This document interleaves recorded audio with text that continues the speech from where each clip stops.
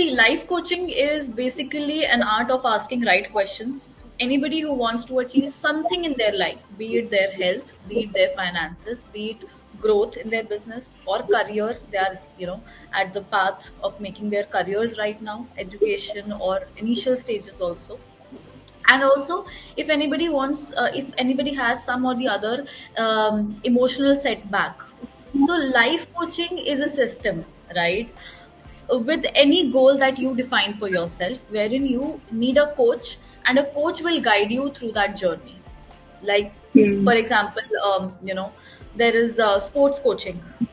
About different, Virat Kohli, he has his coach. Any athlete, any wrestler, how they have coaches for a particular sport.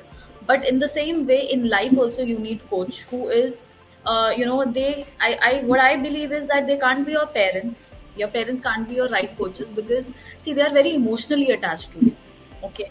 And somewhere, your decisions, they see how society will take it, because they are very well attached with you.